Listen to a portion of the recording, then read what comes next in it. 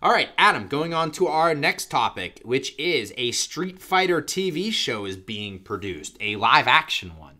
Yeah, that's a little weird. That is kind of odd to me because Street Fighter the series has a very distinguishable look that feels very difficult to me, at least, to replicate in real life. To replicate in real life. Obviously, we have the Van Damme Street Fighter movie, which was a steaming pile of shit. You shut your whore mouth.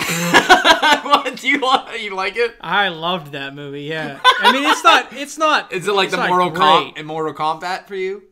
I mean, I liked Mortal Kombat as well. I know I like the first Mortal Kombat, but do you put it on like that level? Like you kind of know it's not like. Yeah, I know it's not great, but like it worked. You thought it worked? Yeah, it worked. I didn't think it worked at all. I thought it was terrible. I mean, for it being one of Raul Julia's last movies too. Yeah, that was actually I liked him in that.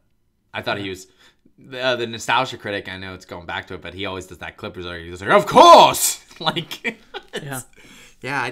What did he die from? Did he die from like cancer? He had cancer. Oh man, he was cancer, cancer, something. He was super talented too. He was Gomez Addams. And I love those movies. I love the Addams Family franchise. But so the Street Fighter TV show is being produced and distributed by Entertainment One Studios, and it's based off of a web series that debuted in 2014 called Street Fighter: Assassin's Fists, that Capcom fully supported, by the way. Now, before you do this, just let me say this one thing. It's weird that this live-action Street Fighter movie with Van Damme was centered around Van Damme as Guile, because Guile was like a last-minute character thrown in so that Americans would have somebody they wanted to play. Yep. I always it was like an afterthought, and then they made the movie centered around him. Well, I mean, you're not going to make Van Damme Ryu. No, but I'm saying like he could have been in the movie and it'd been centered around Ryu, like the entire Street Fighter franchise. Yeah, but Van Damme was really big at that time. Yeah, that was like his era. All right, but yeah, go ahead and continue. Oh, so what I was doing was I checked out maybe like a trailer for the Blu-ray DVD like thing and was checking out what does this look like, and it had a very Mortal Kombat feel to it. Like, yeah, they're probably the most screen accurate versions of those characters you're gonna get, where they don't look fake. Yeah, but at the same time, like, this is cheesy. Yeah. Like, it felt like a web series, and it felt like, oh, man, I could totally watch a couple of these here and there, and it was like a 12-part series. Yeah. And it looked okay, but I was like, I think it was taking itself seriously to the point where I was like, this is kind of corny. I don't know. And so it's like, how are they gonna bring this without it being corny? Because Street Fighter is corny. Yeah. It is. It's just, it's cheesy. Yeah. It's 80s cheeseball. Like, that's where it belongs. So, I mean, the web series was produced by Machinima and was distributed on YouTube. Like, it's almost like that whenever they did that Mortal Kombat Legacy. Do you remember when they did that? It was like a real gritty, dark Mortal Kombat where, like, Baraka was like a serial murderer who, like, stuck blades to his arm and like stuck it in boiling water so that his skin would like fuse over the blade. No. Michael J. White was Jax, I believe. Yeah, no, I didn't see it.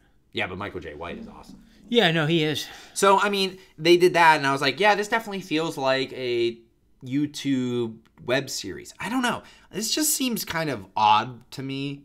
I don't know how this is going to work. I mean, you didn't see the footage, so it's really hard for you to kind of gauge what I saw. Yeah. But I mean, it could work, but it's got to know that it cannot take itself so seriously. It cannot. And when they announced the whole thing doesn't make any sense at all. Like this evil organization, Shadaloo, is trying to take over the whole fucking world. They have like at this point in the Street Fighter series, there's like 5 bosses at Shadaloo. There's it doesn't make any sense. This one for some reason there's a tournament that's deciding fighting tournament that's deciding the fate of the world. Yeah. Which, like, in Mortal Kombat, that's just as ridiculous, but it's like there's an otherworldly creature that's holding them. You know, it makes a little bit more sense. The winner gets to decide what happens. Yeah. So that actually works. But yeah, this version is based off of Street Fighter 2 storyline with Shadaloo.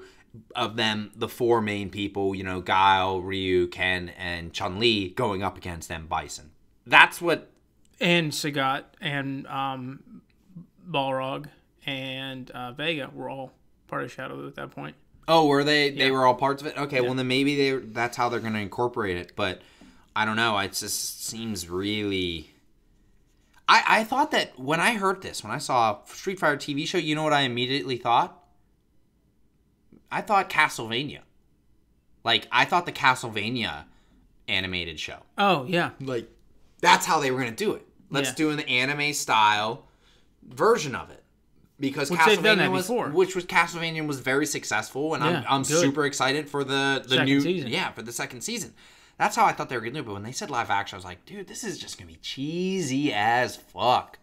I hope that it's not. Like, I want to watch the show and not sit there and like roll my eyes half the time. But I just feel like that's what's gonna be. That's what's gonna happen. Yeah, I feel like that's exactly what's gonna happen.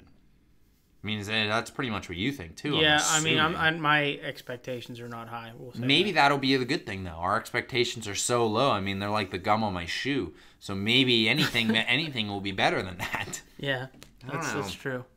It sounds odd.